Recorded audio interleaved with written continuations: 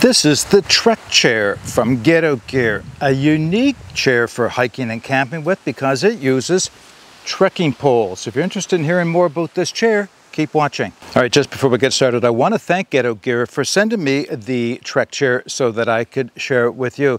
Yeah, this is unique. You know, I have not seen another chair like this on the market, something that utilizes trekking poles that you may already be carrying with you to form the structure and frame of the chair. And the obvious benefits are the weight savings. So you're already carrying the poles.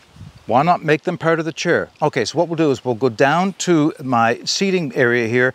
I'm going to take the chair apart so I can put it back in its bag, talk about the components of the chair, put it together, and then we'll go from there. All right, I need to mention this before I get started. Deer flies. Yeah, my arch enemy. The deer flies are all around me today, and I did not bring my dragonfly wingman. That is the only thing I know of that will keep them at bay. So if you see me slapping at myself, you'll understand why. Okay, as I mentioned, unique chair in the fact that it actually uses a pair of hiking poles as part of its structure, giving you the ability to have hiking poles that you can hike with, but not have to carry the added weight of extra poles as part of your chair, making the chair even lighter again. So two separate items, this with dual use, actually triple use, as you'll hear in a few moments time, and the chair itself. So we are actually, it's kind of like a dual review at the same time, because you can in fact purchase the chair by itself and use your hiking poles. Not recommend it. I'll explain why in a few minutes, but you can did it. I have an extra set of hiking poles that I assembled the chair with, and it will work. But if you don't already have a set of hiking poles, you're going to want to take a look at these ones, because this, as a separate review built into one, is, well, these are really good poles. Let's put it that way, at a great price for the quality. So let's get started. I'll put the poles down, and we'll come back to those in a minute. So here's the chair. And again, what makes this lighter than average is the fact that some of the poles that are used to assemble it aren't there. They're the hiking poles, and that's what you're using. So let me just get this out, but maybe what I'll do is I'll give you a few specifications. I did a bit of research on this when it was offered to me. I compared it against some other chairs that are out there on the market to see, you know, their claims of being lightweight was, if it compared, how the poles compared to other ones in its price category as well. And I'll give you all of that as we go along. So we're going to start with the chair. The chair, no poles, and this is just for the chair alone, although really you have to have a set of poles, so it doesn't make a whole lot of sense. But again, you're not carrying extra poles just for the chair. So it has a weight capacity, meaning how much it will support, of 265 pounds, which is 120 kilograms. The chair comes in at 1.4 pounds, or 0.64 of a kilogram. That's one of its biggest benefits, is that this is a very light chair, very small, very compact, once again, because some of the poles aren't there, right?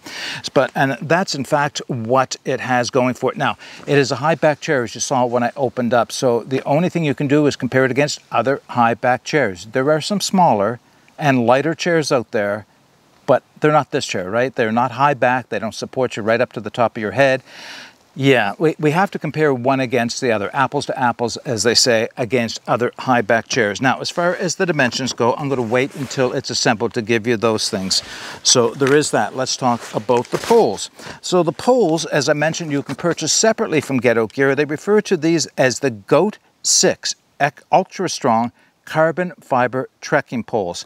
And why they're considered ultra strong is, you can see they're made from carbon fiber, is that the shafts have 50% more carbon fiber, so they're thicker. They're half again as thick as the other carbon fiber trekking poles in this price category that are available on the market today. So a few specifications for these: max length 54 inches, minimum length 24 inches when totally collapsed. Weight, and this is what most people want to know, is what is the weight, because the length is pretty much universal on a lot of these.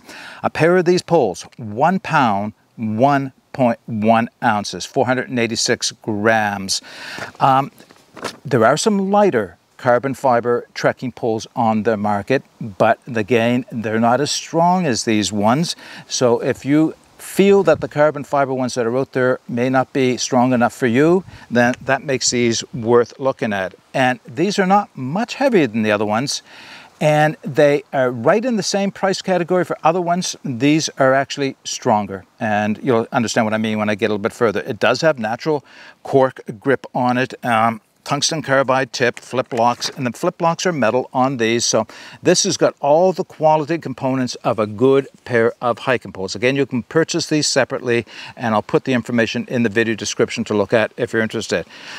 Time to put the chair together. All right, let's get started putting the chair together. I'll put the hiking poles aside for a minute, just bring the chair itself out so it comes in its own little stuff sack. You know, this part of it is pretty much like most hiking chairs, that you get the chair components and the frame components separate, and like most of them, they are cord locked together to almost assemble themselves. Now this one is different in that the assembly is different. Now most hiking chairs, at least the ones that I've tested, this main support beam here goes crosswise, so you'd sit in the chair like this. Not so with this chair. The main beam is front to back, and it has some unique features that way for doing that. Okay, so the next thing I'm going to do is actually put the hiking poles into the slots. I'll give you some close-ups again in a minute, but this is the front of the chair, okay? This is the back of the chair.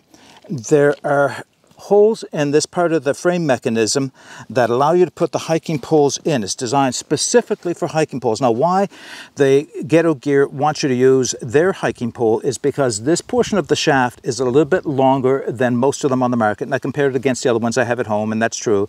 Maybe half an inch, maybe not quite a half inch longer on these ones.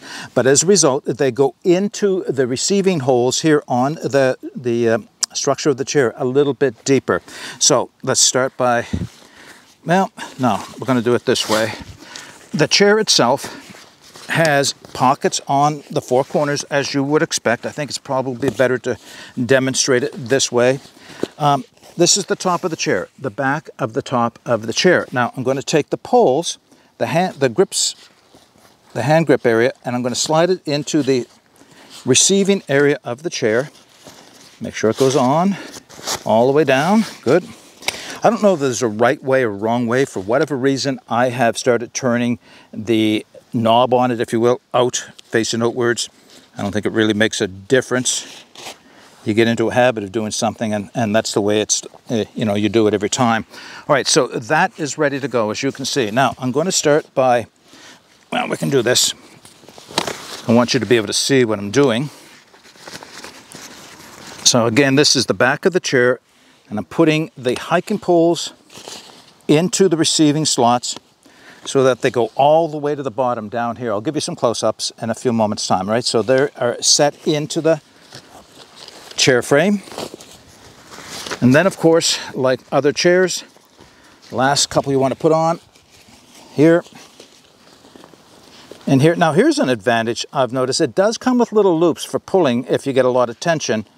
But you don't. If you do it the way I just did it, you don't get a lot of tension on this, because right now the poles are still fully collapsed. I haven't extended them. So it's a good idea to put the chair together like this before you extend the poles themselves. So it makes this part of the job a lot easier. Now, at this point, to the back, undo the two levers, one on either hiking pole, and start extending them out. You know, I find that you can't go the whole way the first time. It takes 2 pushes up to get it fully extended. Make sure they're at the same height. They are. And now it's ready though. Now it is nice and ready. Let me just demonstrate sitting in the chair, and then we'll bring the camera in for a few close-ups. Oh. Do you know, there is something about having a high back chair. Let me take my hat off. Yeah, you can't do this with any other chair. Well, other high back chairs you can, of course. But lay your head right back and rest it. And if you're looking for comfort, why not go the whole way and get something that supports the back of your head as well. Really comfortable chair. The other thing I'm noticing is the clearance under my butt down to that crossbar. 1.5 inches.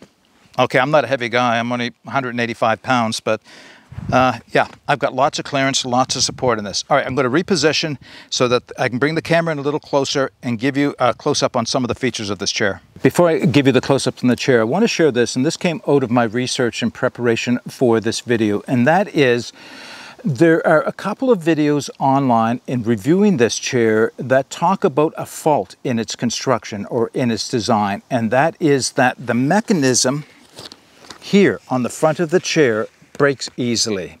So I was a little bit concerned about that, and then I dug a little deeper, and what I discovered is, and a couple of videos do address this, is that the chairs that broke, and I'll tell you how they broke in a moment, the chairs that broke were the first ones that hit the market after the Kickstarter was completed. So they were almost, I don't want to call them the pilot chairs or the first run chairs, but they were not up to the standards that Ghetto Gear had expected of this product. So those chairs were returned, and the owners were given replacements, and they tested them. I actually did follow-up videos testing this out, and it doesn't break. Now, how it happened, how they were broken was people of good size, my weight or better, would drop themselves into the chair and rock around a little bit. And I tested this, actually I'll do it for you in a moment, to see if it would break this chair, and what happened is they broke for those people. So it was something about the way this was made, this front portion, this connecting piece right here was made, that was weak in its construction. That could have been the materials, I don't know, could have been the, who knows what it is, but whatever it was that caused it to break has been repaired, and there are no reports of any of the current ones breaking. Certainly mine hasn't. And yeah, all right, so let's do a few close-ups. I'll show you how, that's the connector piece, you can see that. The rear connector piece where the hiking poles slot in, and yes, you could use other hiking poles, but they recommend using theirs because theirs are specifically designed to match with this chair. All right, not a lot more to see on this, is there? Okay, so I think what I will do though is do exactly what I said, is I'm just going to set the camera back a little bit, drop into the chair, rock around a little bit in the chair, and just to show that I've been testing it and it hasn't failed for me. All right, let's just drop in.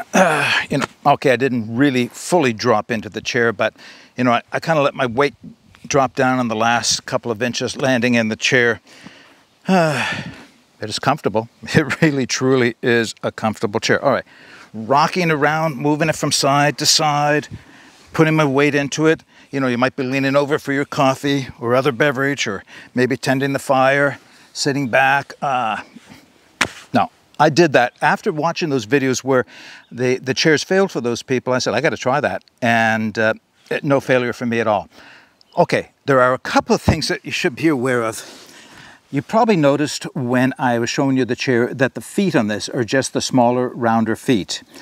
They will sink into soft earth and sand. It's not a big foot pad on the bottom of this, so I would really appreciate it if Ghetto Gear would provide as an option for those who want it some type of a base like the hammock base you see for some of the other larger name chairs that you can slide the feet in, would distribute the weight over soft surfaces, specifically sand. Here it's the duff of the forest, and occasionally it's really soft. And well, let's see. Yeah, I'm starting to sink in a little bit. Not terribly, but they are starting to sink in just on the duff of the forest here. The other thing I've noticed about it is that it's back heavy. So when I get up out of the chair, it has a tendency to want to fall backwards. And it's just like there's a tipping point, I guess. It's balanced fine enough if it's sitting there, but a little push and the weight of the poles just causes the chair to fall back. That's hardly a deal breaker. It's hardly even worth mentioning, other than the fact that it can be a little annoying. You get out of the chair and it falls over on you. So yeah. Okay, so as far as my experiences are, it is a little bit bigger than average than a lot of the other chairs. Definitely taller. I have bigger camp chairs, but not ones I'll take with me hiking.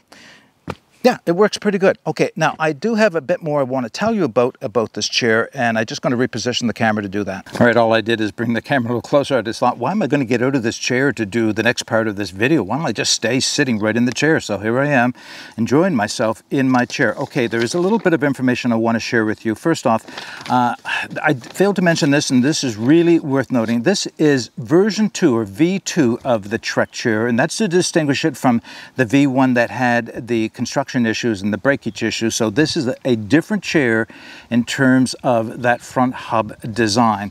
And to back this up, they offering a 30-day return, no hassle return policy if you're not happy with the chair, and a full 5-year guarantee. So I'd say they're going out of their way to dispel any myths that these chairs break easy, and I have every confidence that this chair is at least as tough as the other chairs that I have tested. Now, here's what I wanted to do. In part of getting ready for this, I put a few notes together on other chairs that are available out there. And first off, again, you have to do apples to apples, so I looked for high back chairs, and Helinox has a Chair Zero. We all know about the tiny Chair Zero, which is great if that's what you want to carry. It's for those who really don't want to sit on the ground but have a chair that's so light you barely notice it. It's tiny, but they also have a high back chair. So they're the Helinox High Back Chair Zero, which sells for $229.95, at least here in Canada. It comes in roughly the same in weight. In fact, it's a little bit heavier. It comes in at 1 pound 8 ounces as opposed to 1 pound 1.1 ounces. Reason why? The hiking poles, right? So if you take the hiking poles out of this chair, that's what a good chunk of the weight goes. That's why the chair can be as light as it is because the hiking poles are forming part of the structure. So I did a little comparison with for the hiking poles. So the ones that I looked at, the Black Diamond Trail cork poles, well-known poles, a nice pole, $159.95. They came in at 512 grams, and I don't have a metric or deer flies. A conversion for that, but at 512 grams, this came in at 486 for these poles. So these poles are in fact heavier. I actually have a lighter set of poles, also from Black Diamond, known as the Alpine Carbon Cork Trek poles, and they come in at 486 grams. Same weight as these poles do, but those poles sell for $235. So yeah, did I mention that these poles only sell for 90? I don't think I mentioned that before. So that's 90 US, so that's a little bit over $100, but certainly half the price of the Black Diamond Alpine Carbon Cork Trek poles for the same weight.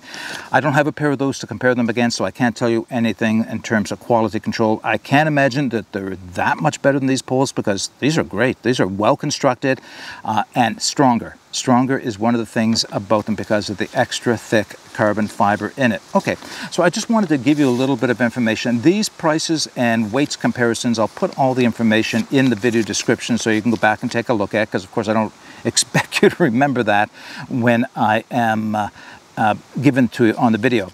Last thing I want to talk about is application. When does this chair make sense?